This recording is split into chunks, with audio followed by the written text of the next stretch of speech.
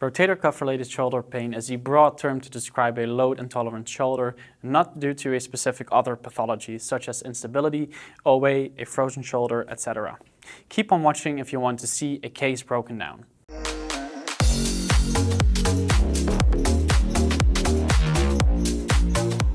Enroll in our online course now. Link is in the video description. When watching this video, we assume you have watched our synopsis video on rotator cuff-related shoulder pain, where I go over the pathology in general, including the diagnosis. We also would like to stress that these are merely ideas and management will differ from case to case and therapist to therapist. For the sake of this video, let's assume we have a 40-year-old woman that is complaining of shoulder pain for a couple of weeks with tasks such as putting groceries in the upper cabin and trying to grab a parking ticket for the parking lot out of the car window, and at last picking up her nephew of 8 kilograms. Now, exactly how irritable is the shoulder? You can derive this from our table out of one of our courses with Professor Physiotutors on shoulder rehabilitation. In our case, night pain is present and unloaded elevation in nearly full range of motion, but not abduction, is possible. When loading the shoulder by the aforementioned activities, pain often worsens until the next day. So that's pretty irritable, so let's keep it simple in the first phase. Try to have a maximum of 2 to 3 exercises per phase as recommended by the recent consensus statement.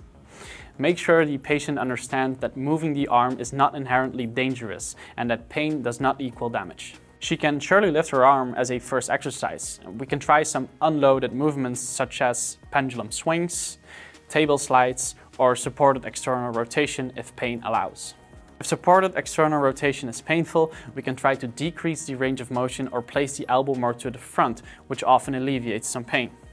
The goal here is to maintain mobility and introduce the shoulder to load.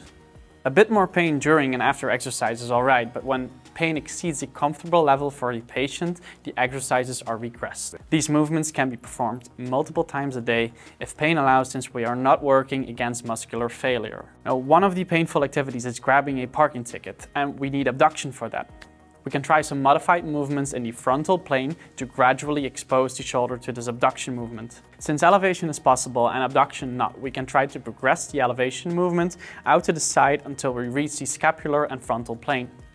If the movement is too painful, we can try to change the hand position, incorporate the kinetic chain, and or maybe add some resisted lateral rotation to expose the body to a movement without too much discomfort.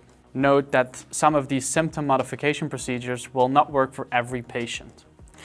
If full range of motion is not possible without flare-ups, you can start loading a part of the comfortable range and broaden the range as you go. 2 other painful activities were putting groceries in the cabins and picking up our nephew of 8 kilograms. We might combine these movements for time purposes for the patient.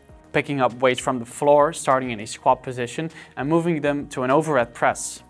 We start light with lots of momentum and keeping the load close to the body, and can progress by slowing down the movement, picking up a heavier weight, or distancing the load from the body.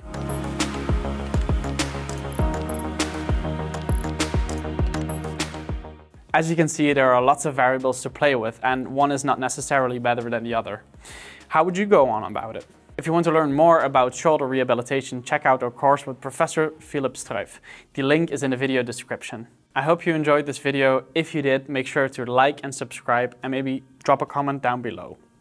I'm Max for Physiotutors and I will see you in another video. Bye.